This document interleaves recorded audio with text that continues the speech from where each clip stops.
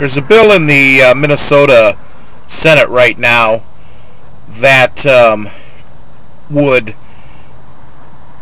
maybe make DWI, the process of a DWI, maybe a little bit less harsh, in where you would not automatically have a revocation of your license before you actually were found or pled guilty. As Minnesota law goes right now, your license, if you fail a field sobriety test, or you refuse to take one, maybe not a field sobriety test, but a breath test, I'm not sure which without reading it further. Apparently, you are automatically subject to a 90-day revocation even before you go to court for the matter. The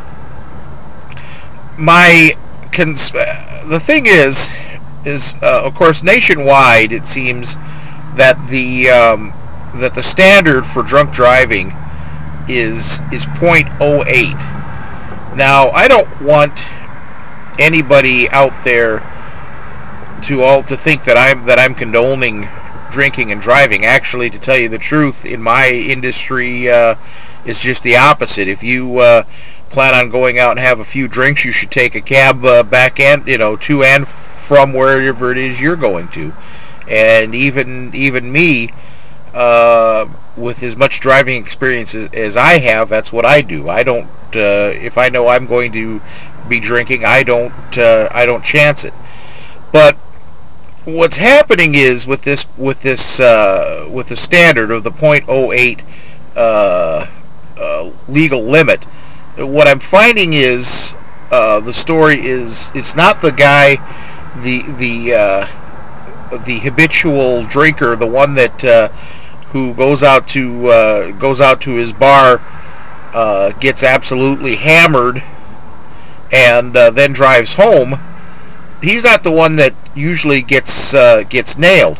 The ones that are getting nailed are the ones that are barely over the limit, happen to make a stupid move in their car, get pulled over.